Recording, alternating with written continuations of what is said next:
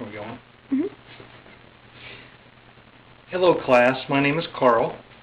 Your teacher, Ms. Shyrock, has asked me to talk about my snakes. These are red-tailed boa constrictors. This one here, his name is Cruz. I just got him out of his cage, so he is pretty active right now. He is approximately 3.5 to 4 years old. He's about 5 feet long now. The reason that we call him Cruz is if we can get him to look at the camera. He has a cross on the top of his head.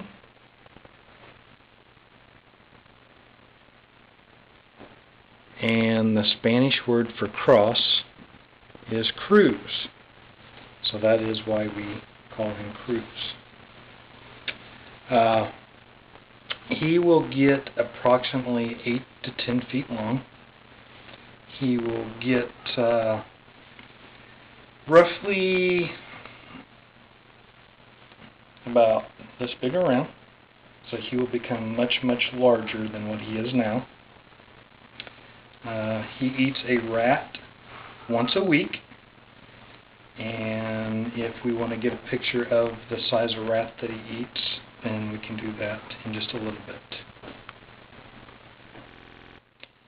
Alright, we're going to talk just a little bit about the way that he is marked on his body. Originally I said that he's a red-tailed boa, and how they get that name is from the last couple feet of their body. He has kind of got an orangish, reddish color. He is more of an orangey color than a red, which is pretty common in these snakes. The other snake, which is Balboa, he is not quite as colorful as Cruz, so he's going to stay pretty much the way that he is. Their markings kind of do a couple different things. First and foremost is to camouflage them while they're in the wild, so it kind of helps them blend in. And they are a tree-dwelling snake, so they will primarily hang out in the trees and just kind of hide from any of their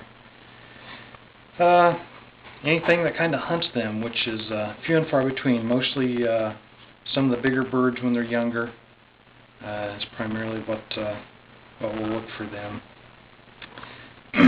They also shed their skin, which I know that all of you have seen the snake skin. That is actually from Balboa, the other snake. They will shed approximately once every 6 to 8 weeks, kind of depending on how often they are fed. The more you feed them, the faster they grow, so they do shed more often. If you only feed them like once a month, which you can, they won't shed but every 3 to 4 months. The temperature of the cage, their natural habitat will range anywhere from about 80 to 100 degrees, with the temperatures falling down in the evenings right around 70 degrees. So his habitat that I have made for him, we keep it about 85 degrees during the day. The light comes on, it heats up just like the sun coming out, and then once the light goes off, it's on a timer.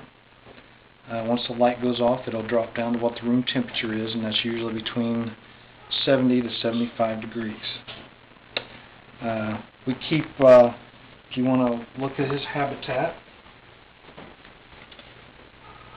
his side here has his rock and he has his limb. He does crawl on the limb quite often, and then he basks. The rock will get just as warm as the sun shining on it, like out in the sunshine. It will get warm, so he spends a lot of his time on the rock. We also keep a tub of water, fresh water for him at all times. And basically this acts as two purposes.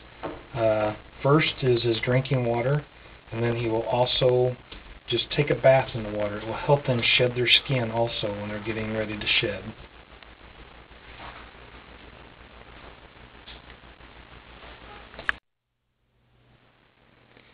We are looking at Balboa.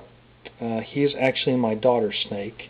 He is just a little over 3 years old. He's not got quite the growth pattern that Cruz has. He's a little bit smaller of a snake, a little bit younger.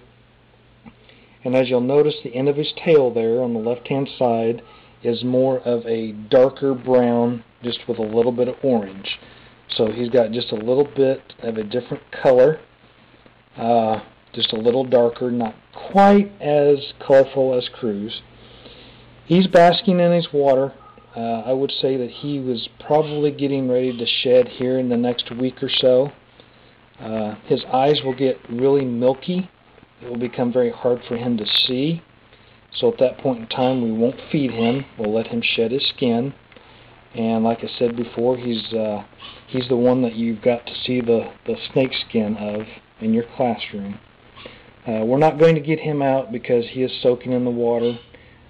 He knows best when he's wanting to do that, so we're just going to let him sit there. And he's also got his rock. He doesn't have a limb because we had to divide this cage in two. It just used to be his, but since he's got a companion now, we've got to keep them separated, or they would end up possibly killing each other or hurting each other. And as you can see on the thermometer down there, it is 85 degrees, and that's just about where we want to keep him during the day for about 12 to 14 hours. And then the lights will go off and he will drop down to about 70.